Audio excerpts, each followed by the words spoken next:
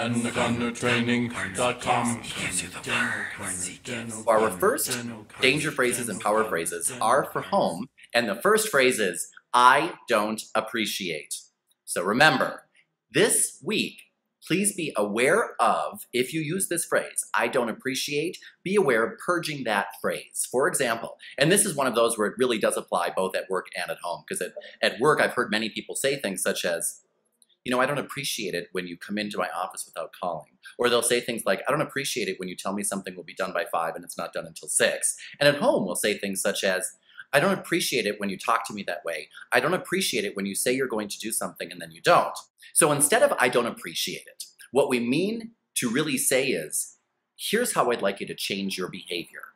And simply state the change in behavior that you're looking for. So for example, instead of saying something such as, I don't appreciate it when you come into my office without knocking, we could simply say, please knock before you come into my office, period. Or, I don't appreciate it when you say something's going to be done at 5 and then it's not turned in until 6. What we mean to say is something more along the lines of, please deliver things on time, and if you can't, let me know in advance. At home, for example, I don't appreciate it when you talk to me that way. What we mean to say is, please talk to me with love and respect the way I do to you. Things like that. So if you are about to use the phrase, I don't appreciate it, or I don't appreciate yada, yada, yada, remember, that is not a directive. What we want to do is tell people not what we don't like or what we don't appreciate or what we don't want to see more of. What we want to tell people is what to do. And of course, simply because we tell somebody how to behave or what to do, that does not mean they're going to do it. However, if we can get in the habit of being more directive with our communication and more explicit with, here's how I would like you to behave, rather than pointing out what we don't want, that, remember, is the correct syntax that we should use as powerful communicators to help the person to whom we're communicating with process the information that we are delivering.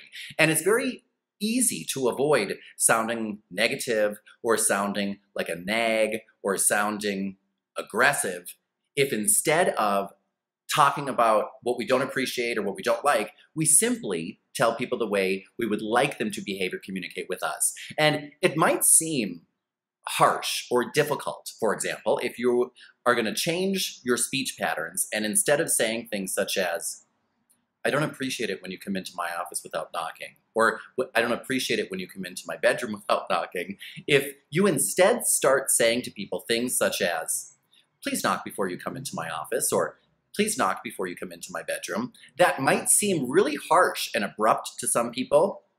Get into the habit of communicating that way. It's more efficient, it's more direct, people will respect you more, and after you get into the habit of doing it, it's much easier than simply telling people what you don't want or what you don't appreciate and then expecting them to know how to change their behavior all by themselves. That is up to you as a powerful communicator to tell people how you'd like them to behave or communicate with you. So again, I don't appreciate, eliminate, and instead give a clear directive that explains how you would like people to behave or communicate with you.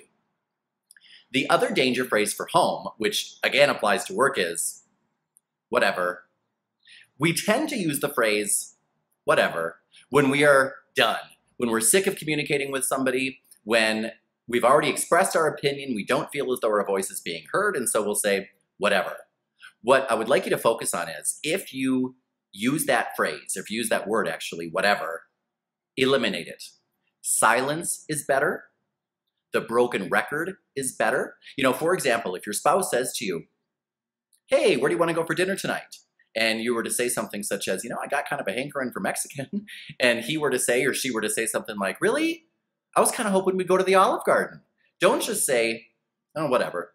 Say either, well, you know, again, I kind of have a hankering for Mexican, if you want your voice to be heard, or if you really do not care, say something more along the lines of, well, that's fine, we can go Mexican the next time. Or say nothing, but when we say whatever, what that signals is, I do not have the words to respond to you, and my communication skills have just reached their limit.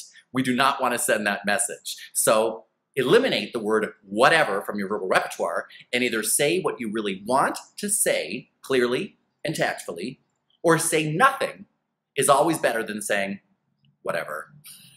And our danger phrases and power phrases for work this week are: danger phrase number 1, good job. Now, that might seem strange, as if I'm saying that we're not supposed to tell people good job at work, and that's not the case. What I would like you to focus on this week to bring it up a notch, instead of telling somebody something simple, such as if they worked really hard in a report, instead of saying something like, oh, good job, be more detail-oriented in what they did well, and it's frequently very easy and convenient to use the phrase, you made a real contribution to yada, yada, yada. And so instead of simply saying something such as, you did a great job, you could try something such as, that report was excellent. You made a real contribution in our sales meeting. Thank you very much.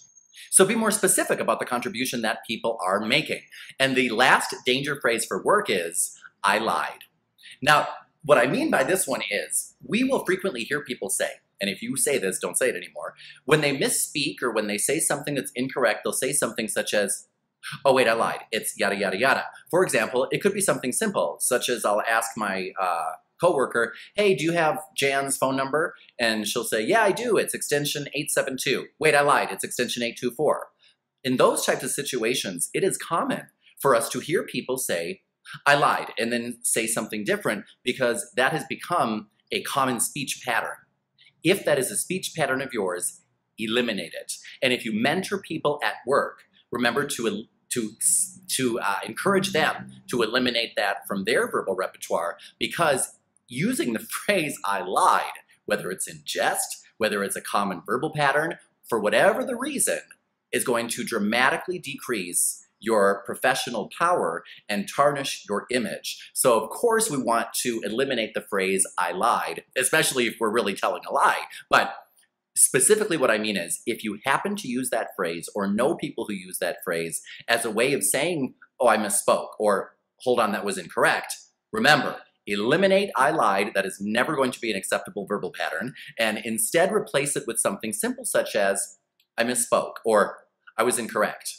Whatever the truth really is, because chances are if you simply make a verbal typo or you are mistaken, you're not lying. Therefore, don't say that and label yourself a liar, which is exactly what I lied does in most people's eyes.